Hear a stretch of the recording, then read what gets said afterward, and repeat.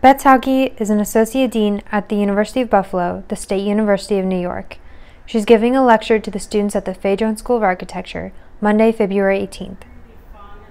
Tauke has been at the University of Buffalo for 33 years. She has given speeches about diversity in design in the past and challenges students to think critically. Design affects diversity groups, and it is going to be doing so even more.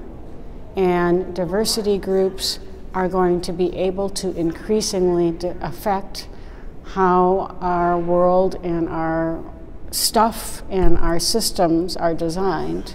Fay Jones students are encouraged to come to various lectures hosted by the school. The next one is February 25th.